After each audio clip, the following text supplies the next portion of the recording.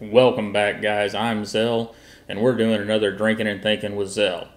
If you watched the first one, you know the deal. The intro is going to play here in a few seconds, and you will then have 9 seconds to get your favorite beverage and follow along, or you can pause it.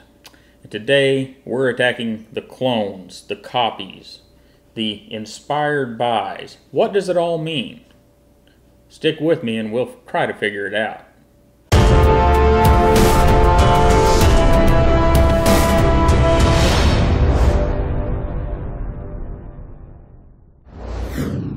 There are a lot of people out there that will tell you these two knives are clones. I don't agree with them. We'll talk about these knives here in a minute. A clone. What is a clone? Well, friends, this is a clone. This looks like a ZT-0770, doesn't it? But I ended up with this thing over a year ago. Won't really talk about how I got it. We'll just say that I picked it up so that it wouldn't end up in the hands of some unsuspecting person. But it looks just like a 0770.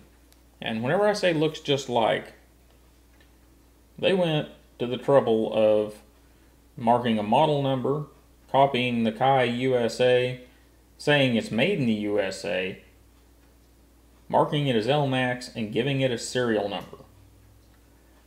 They went full Monty on this thing. But, as most of us know, that's a real 0770. And, well, that one isn't. So, that is a clone. And that's my problem with clones are not all the economic issues you're going to hear about. There's some people are going to talk about economics and whatnot. That's not the thing. For me, it's the fact that you might end up with one of those knives unknowingly. That's what bothers me. And the cloning is getting better and better and better all the time. And some of them could fool just about any of us. So that's my issue with cloning. Don't like it. It's bad. So now, let's get back to this Gonzo 739 and the Sanran Moose 710. People are going to tell you that these are clones. Well, we need to talk about some semantics here. This isn't a clone. Now, is it a copy? Yeah, somewhat. They are modeled after the small Sebenza and the Griptilian. Are they exactly the same? No. But they are enough the same that they're copies. And by copies, what I mean is, I don't know how Sanran Mu did it, but I'm sure that Ganzo did this. They took one of these, probably not the 550 HG model, probably the standard model, but anyhow, they took one of these, they scanned it into their CAD program, took a couple measurements, plugged it into the CAD program, and then made adjustments for their manufacturing processes. And that is how you come up with a Gonzo 739.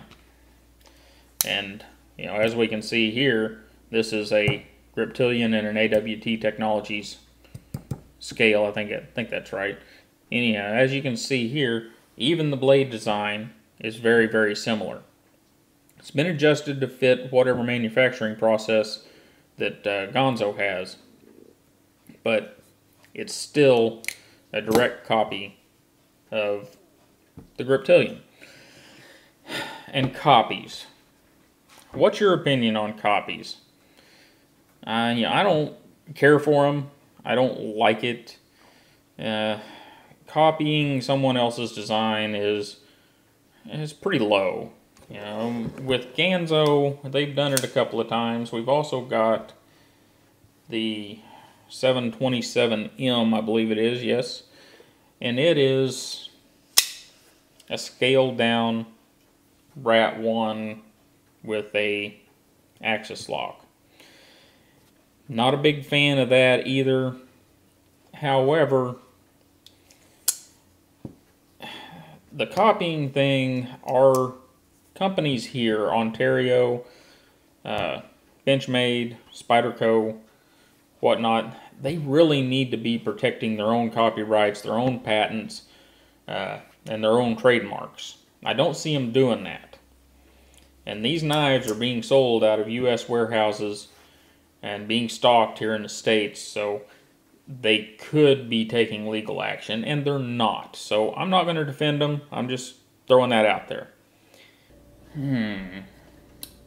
Not bad. A little bit of that hop lobster from Springfield Brewing Company. I'm watching along with you guys today. I recorded these segments earlier, so I do want to cover a couple of things here in this little intermission. If there's one of you guys out there that would like to help me with some logo design, I would like to get a really simple logo design, but I need somebody that knows about all the programs, the scalable SVG, I think it's called, and various other formats that I may need to proliferate the logo.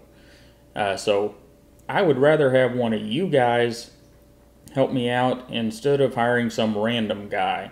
So if there's somebody out there that'd like to help me, let me know. Another thing, quick reviews. I know you guys have been seeing those, and they're little short, condensed packages over generally simple products. And you're going to be seeing more of those. And we may do some more quicker reviews on some higher end stuff. But don't worry, the standard reviews aren't going anywhere. But I just wanted to let you know that some things are changing, and those things are going to be there. As far as things that are changing, I've got some videos coming in the future that I want to know your opinion on. You know, I'm doing a little bit of knife making. As I get into that, do you guys want to see videos on this channel about that? Or do you think that's kind of a conflict of interest and maybe I should put that on a Z2 channel or something? Also, I've been doing some knife customizing. Would you like to see that here? You know, I put it over on Instagram as I'm going through it, but I know not all of you want to deal with Instagram, even though you probably should. You get into the knife community over there, and Instagram is pretty slick. One last thing, knife sales. I haven't done any here because I didn't want to mess up what we had going. However, if you guys want to have first crack whenever I go to sell some knives, let me know in the comments. If I don't get any response, we won't do any knife sales, or at least not for a while. If you guys are interested in that, occasionally, not like some other channels, but occasionally we may do a knife sale. It's not going to be consignment or anything, especially at this point, and I don't plan on it being in the future, but just be knives that I've gotten and I'm not utilizing properly, and somebody else could utilize them better. Anyhow, leave me a comment below. Let me know what you think about these topics. I really appreciate it. And now, back to our clones. So now we're going to talk about the last category, and this one is, kind of rough to talk about, but it's inspired by knives. And in this category, we kind of have a Ganzo 753. Now, I was told that this was a ProTech ripoff, or copy, or clone, or whatever. Well, I went to ProTech's website, and I went all over that website, and I done a Google image search, and I couldn't find this particular handle design.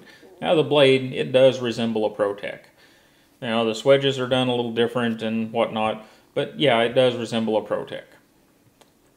So I think what happened here was Ganzo said, hey, we'd like to make something like that ProTech, and they're still sponging off ProTech's popularity, but and this time, instead of ordering up a ProTech TR whatever and sliding it under the scanner, they said, well, we'll just make something like it. So they sent their designers out, or their copiers, or whatever you want to call them, and they said, okay, make us something like this, but make it fit our manufacturing processes. And they did. And they come up with this, and this is what I'm going to call inspired by, like I said a minute ago. And inspired by, I'm not going to get too upset about, and I'll explain why. Whenever we look at knives, there's only so many ways to make a usable blade shape. There's only so many ways to make an ergonomic handle. And I myself have been working on some fixed blade designs, and I've done dozens upon dozens of drawings, and I do the drawings, I set them down, I come back and look at them a while later, and whenever I look at my own drawings, I see inspiration from Benchmade, from Spyderco, from ZT, maybe from Ontario, maybe even Buck or ProTech, Kershaw. You know, I see in my own drawings. Now, are my drawings and the designs that I've come up with, are they copies of any of this stuff or any of the other stuff that's out there? Well, no. I drew them. You know, do some of the blade designs maybe resemble a 0770? Yeah, there's some of them. I kind of like this style blade. Do some of the handle designs maybe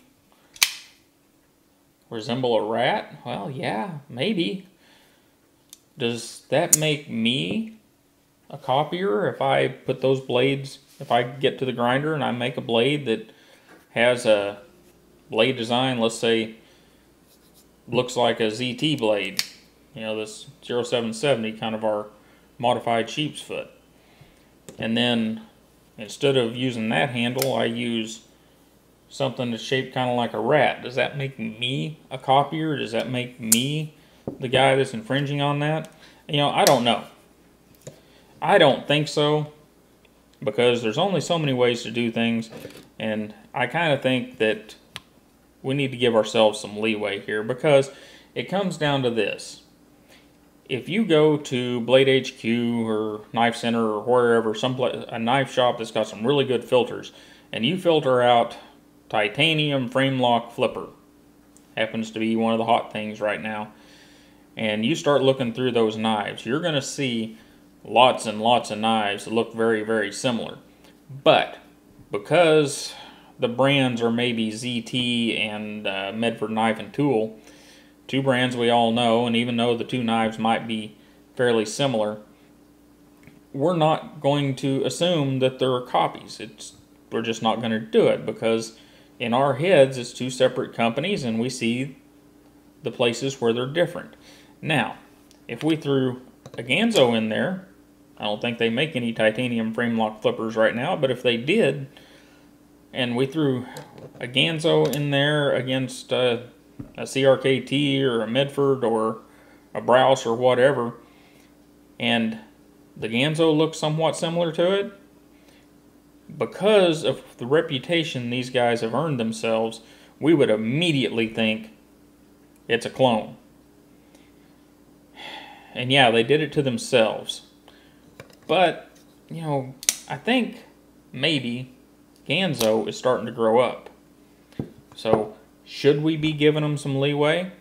Should we be saying, hey guys, you know, as you're moving into making your own knives, maybe you need to shut down production of that 739 or that 727, because those really are copies of other knives. You know, should we be saying that they need to do that?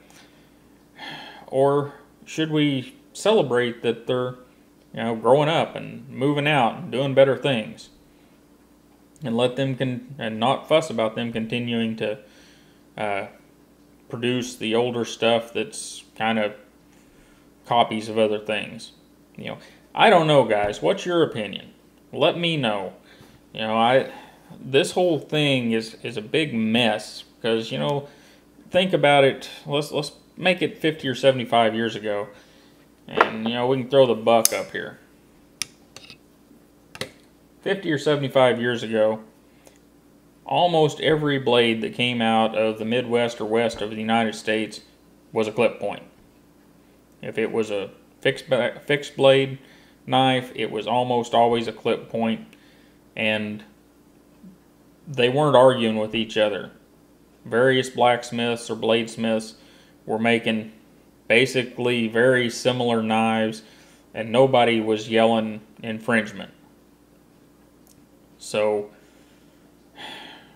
where does that put us now? I don't think we need to be copying each other, but at what level does that put us? You know, is it okay that Ganzo was making knives that looked like this paramilitary too? I don't know, guys. You guys let me know what your thoughts are down in the comments. And you guys have a wonderful day, and I'll see you next time.